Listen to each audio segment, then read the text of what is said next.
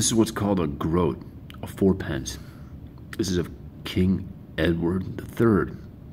And King Edward III of England is a guy I've always had a pretty big interest in. Well, when I say always, let's maybe only going back 7 years, but just from reading a lot of books about the Plantagenet line of kings, and especially the 100 Years' War. I still never collected any coins of England, never collected hammered medieval coinage, really. But this became available at a Spink auction that I was watching some other coins in, and I threw out a bid, you know, because it was not a lot. I don't know, like 400, 300 bucks, and I won. You know, I didn't even bid actively in the live auction. I just put out a pre-bid and won.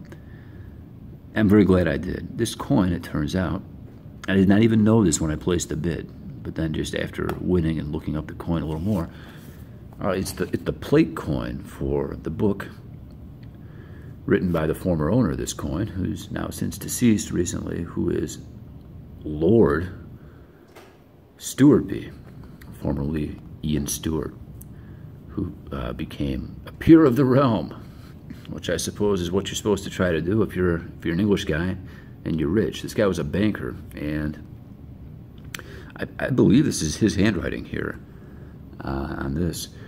This was included. They sent it to me with the coin, and this guy, you know, very sadly, had a huge collection of the earliest Scottish coins, which he was the leading expert on, stolen from his home.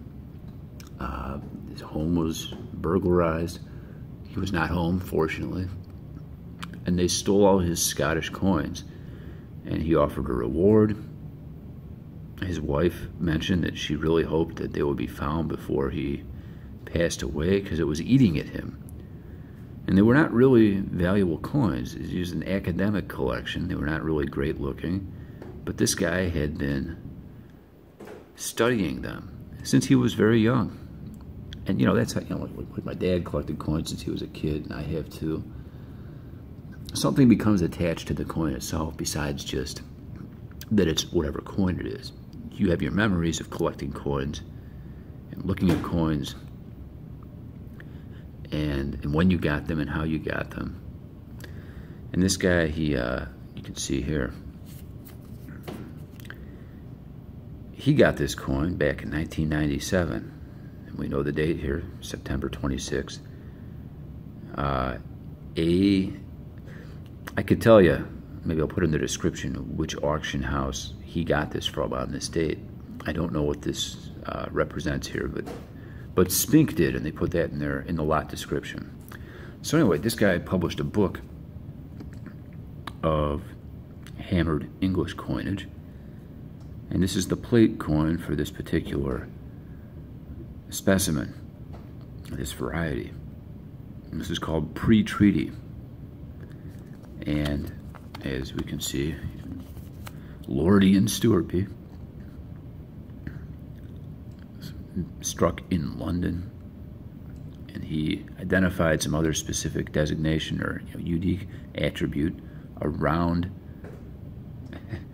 See, I don't know. Maybe I don't deserve to have this, but I like to have anything, especially that's a plate coin. That inspires me to go buy the book, probably, so I can show this to my kids and say, look, you got the coin that's in the book. And why would this be such an attractive specimen? You know, it's not like it's mint state or anything. The toning is something that's very attractive to collectors of these kinds of coins. And it has obtained a nice iridescent, bluish, greenish toning. And Edward's face is somewhat expressive from what you can see, from what's left of it, and that crown sure looks nice.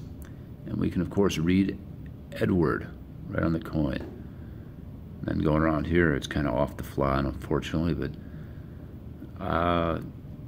what a nice coin. And, you know, if you know anything about the 100 Years' War or the three Edwards, you can't help but be excited to hold this in your hands, because Edward III, definitely my favorite of the three, His grandpa, Edward the First, is the white-haired, tough guy king featured in the movie Braveheart.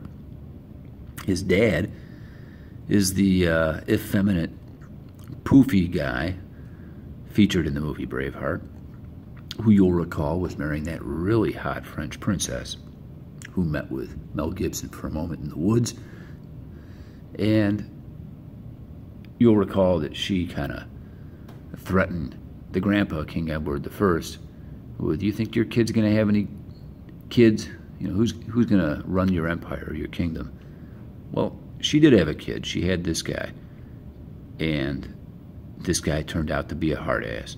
Very popular with his peers, the lords of the realm.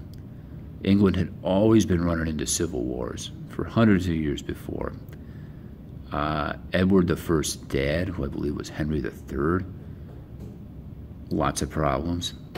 King John, of course, who was Henry III's dad, lots of problems. They made him sign the Magna Carta.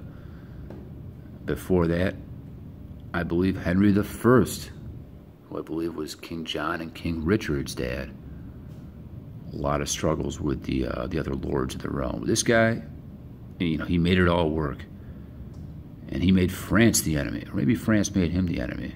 One way or another, that common enemy really helped draw them together. And of course, the Scottish were always siding with the French. This is even before there was a Catholic-Protestant divide. You know, so this was a thing that was going on way before that, because everyone was Catholic. They're just Christian. You know, there had not yet been a Reformation, because this is from the this particular coin is probably from the 1350's. So when the 100 Years' War was cooking, this guy started it, or it got started under his watch, however you want to look at it. This guy was present and personally involved in the Battle of Sluys, even was injured, they believe, maybe with an arrow in the leg. Sluys was a sea battle where Edward took the initiative because the French had been raiding the seacoast of England. And so he went and he burned up their fleet that was anchored at the Flemish port of Sluys. Then, of course, the very famous Battle of Crecy, where the English longbowmen slaughtered lots of English knights, just wiped them out. Maybe they got stuck in the mud, who knows, but that was one of the first great examples of the longbow. And then again, the French did not learn. 1356, Battle of Poitiers, where this guy's kid, who did not end up becoming Edward IV, he was known as the Black Prince, but he died later, before his dad, sadly. An excellent warrior. Later, unfortunately, got hooked up with Pedro the Bad of Spain. That should have been a clue, the name. You know, don't hang out with Pedro the Bad, but he did. And ironically, the Black Prince captured the King of France at the Battle of Poitiers, who was Jean le Bon, John the Goodfellow, who was taken prisoner, taken to England, along with his son, the Dauphin. And tons of dough was paid to the English as ransom for those guys. And castles were built all over Wales and England with that money. And that was this guy's kid. So imagine that. Your kid calls you up. He's like, "Hey, Dad, guess what? What? I just beat the hell out of a huge French army, and I captured the King of France, sending him over to your place." This guy was not even there at that point. So he was at Crecy, he was at Sluys, both successes of the English. But his son won the Battle of Poitiers, and even, I mean, you know, in chess, you win. Bad news for the French. This guy is,